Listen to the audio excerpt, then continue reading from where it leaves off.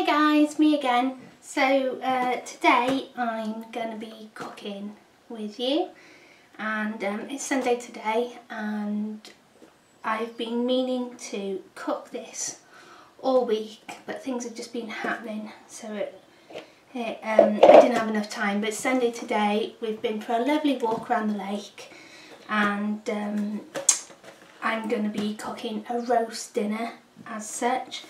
But I'm not going to cook a joint of meat. I am going to make a meatloaf, and I'm going to show you how I make this meatloaf.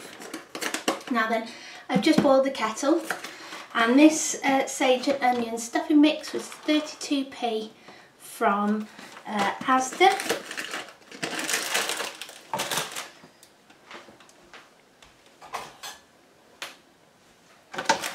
So get the stuffing, and on the packet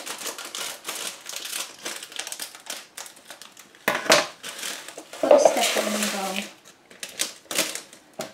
bowl, and on the packet it says to add 400 millilitres of boiling water, but I'm not going to mix that much because I don't want my meatloaf too soggy. So I've got the stuffing. I'm going to add 300 millilitres of water, boiling hot water to it. Not the 400 because I don't want it too squishy. I don't want it too dry. Now I'm just going to let that soak up the water for a minute, and while that's soaking, I'm going to get my mince out. So there's 450 grams of mince here. It's 5% mince steak. I got this from Best Meats UK when I got my order, and I completely forgot about it, and I found it in the freezer. So I defrosted it, and I'm going to use this. Now usually I get a higher fat content mince because it's cheaper. I buy the bigger tub, and then I usually split it up to like 250 grams in each portion. So I usually only put 250 grams of mince in this recipe, but because I've defrosted it all, I'm going to use it all, and I'm just going to put that in with the stuffing mix. Now me and my little boy absolutely love this, and every time I tell my dad I make it, he's like, oh, I'm not coming up, I'm going to go and make my own food. And then he changes his mind and says, okay, I'll try a little bit, and he absolutely loves it.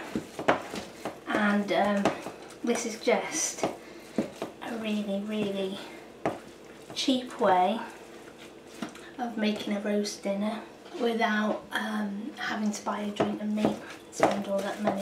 And this makes loads. So I've got a loaf tin here. It's not as big as my other one. I've got £2 loaf tin, and I've got this one, and I'm thinking I might need to use my £2 one because I'm using a lot more mince this time. Now I'm just going to add a bit of seasoning to this.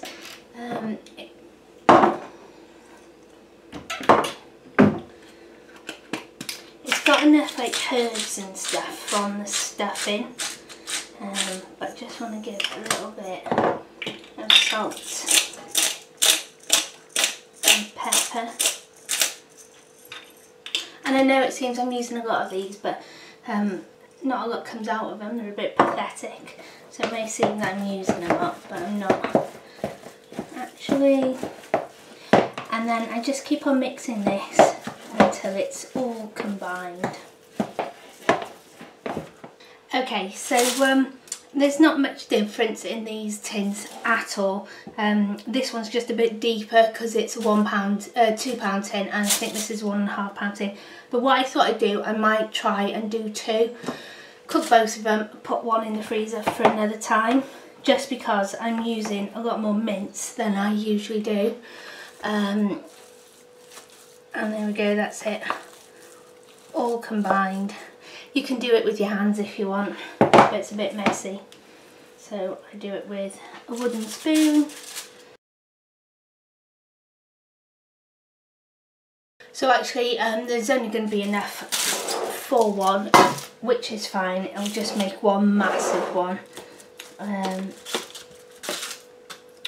So what I do is I put the tin foil in to stop it sticking, so I can just lift it out, but I also leave it long so I can wrap it over, because I don't want the top of it to burn, and I don't want it to dry out too much. There we go. Lovely, so I'm going to put the oven on now and put it on and cook it slowly now for a couple of hours. Fold that over.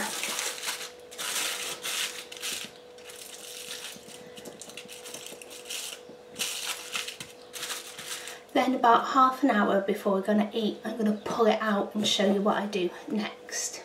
And because it's Sunday roast, I'm going to do all these lovely vegetables with it, and this will just bulk it out a bit more and